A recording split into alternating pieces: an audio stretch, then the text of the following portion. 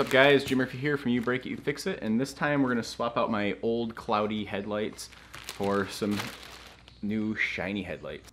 Let's get to it.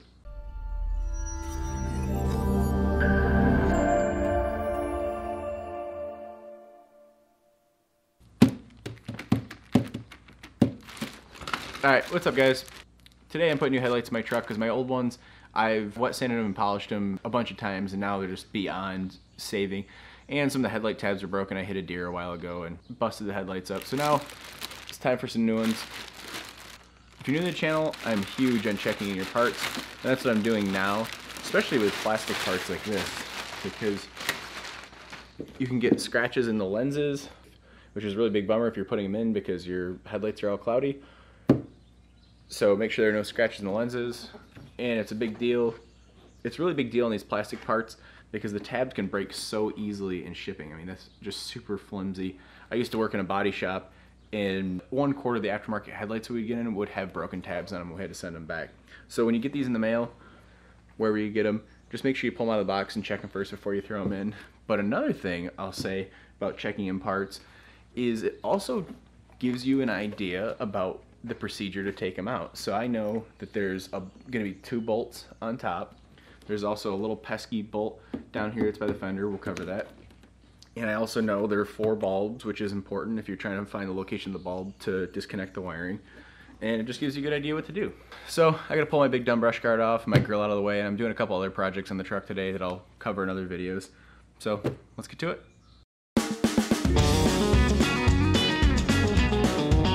Alright, now I got my brush guard out of the way. Now I just have to pull the grill. That brush guard was a pain in the butt. Now I'm just gonna go ahead and pull my grill. I'm not going into depth of the procedure because I built that custom grill a long time ago, and my brush guard I kind of made the brackets for, so it's not gonna be following any procedure that you would be following. But nonetheless, let's get it out of there.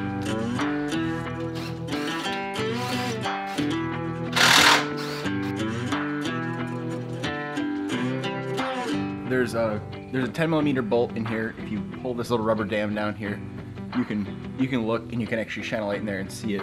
I usually go in through the fender liner, just pry it back a little bit and get in there. But remember, by looking at the new part, we know it's slotted, so you only have to back the bolt out a few turns in order for this to actually be loose and come out. You don't have to remove the bolt all the way. All right, now that I got this bottom fastener in the fender liner undone, now I'm gonna go ahead and remove the 2 top 10mm bolts here. Of course, there's just that plastic retainer in the core support that we'd have to remove after that. Alright, one trick I have for you with these headlights, I've replaced a lot of these. People are always way too gentle with plastic parts. Like, yes, this is an older truck. You want to be careful with the plastic. Plastic responds to fast, quick, jerky movement. So if you're removing, you know, a plastic bumper on a new car, you've probably never done that, but people will slowly peel those back like a banana and end up ripping the tabs, where instead it should be just yanked, like just a very quick jerk. Same thing with this retainer. I'm just gonna grab it and pop it out like that. If you go slowly, it allows the tabs to just slowly bend or break out. You wanna just do a fast snap with it. And now the headlight's out. Ish. My bumper's tweaked from hitting a deer, so mine's coming out a little harder.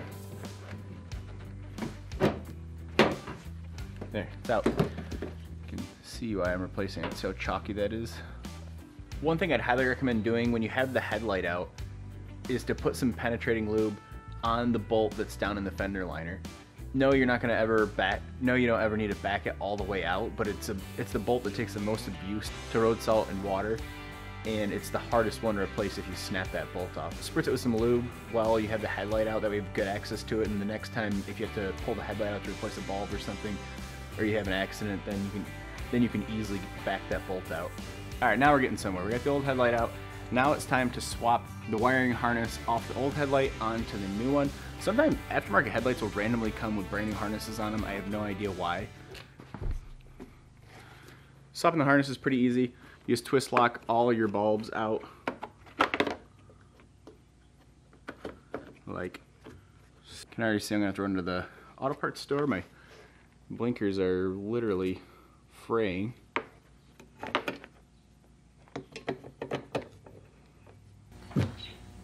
Alright, now I'm working on getting my harness off the old headlight housing onto the new housing. It's pretty self-explanatory with the routing. There's a couple fasteners that hold the harness in. Mine are all rusted. I'm probably just going to snap the heads right off and be done with it. And then just make sure you refasten it on the new one so this doesn't get caught up on anything in the truck. And one word of advice, I've got to run to the parts store now and get signal light bulbs because the amber color has completely worn off my signal light bulbs. I didn't notice that. So maybe get a new package of those before you start.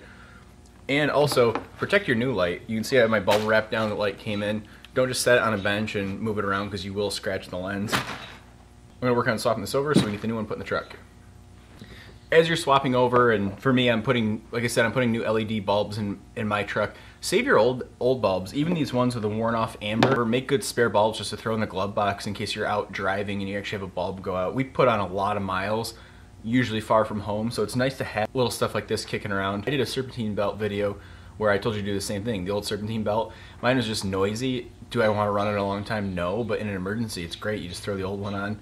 You throw the old one on, and you don't have to carry a spare $30 belt underneath the back seat of your truck for another 100,000 miles. You might as well just use this old stuff that still works, and it can get you through a lot of emergencies. Alright, I'm ready to throw the headlight back in. It's pretty obvious what to do. Just fit it in the hole and put your fasteners back in, and make sure you lock in this clip that goes in a plastic retainer.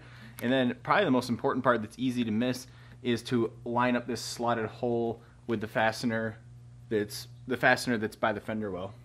And what I would do on final assembly, if you live in an area like I do that gets cold, wet, and rainy, then make sure you put some anti-seize on the bolts because you're going to be pulling these headlights out again to replace the bulbs and stuff. Headlights are a pretty common thing to remove and replace. And I would also, on final assembly, put some dielectric grease on the plugs just to keep that all happy in there. I actually had a plug-in get sort of corroded. I had to find one at a junkyard and splice one in from the new end. So it's just a good practice to do.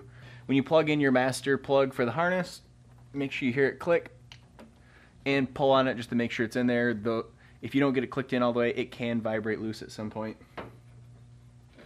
Make sure you don't pinch the harness between the headlight and the core support. It's very easy to do. When I pulled this side out, I've had this headlight out a bunch of times, and when I pulled it out, there's a spot in the harness where you can tell it was smashed there. I checked the wires. The wires aren't broken, fortunately.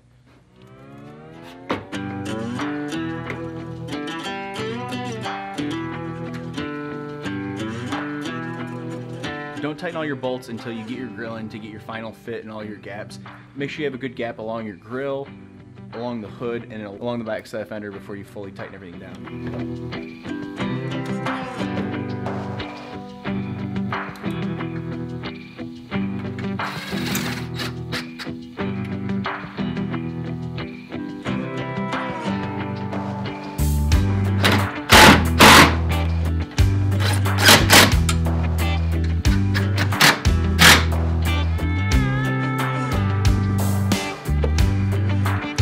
There we go, we're all bolted up.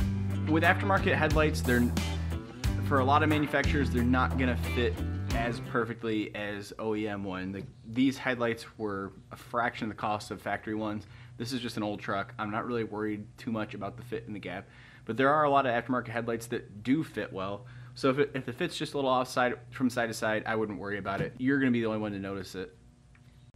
That is it for this week's video.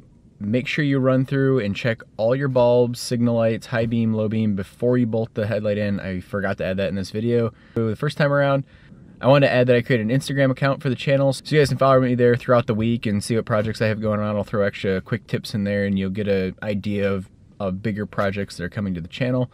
And again, thank you for watching. I really appreciate it, and I'll see you next time on You Break You Fix It.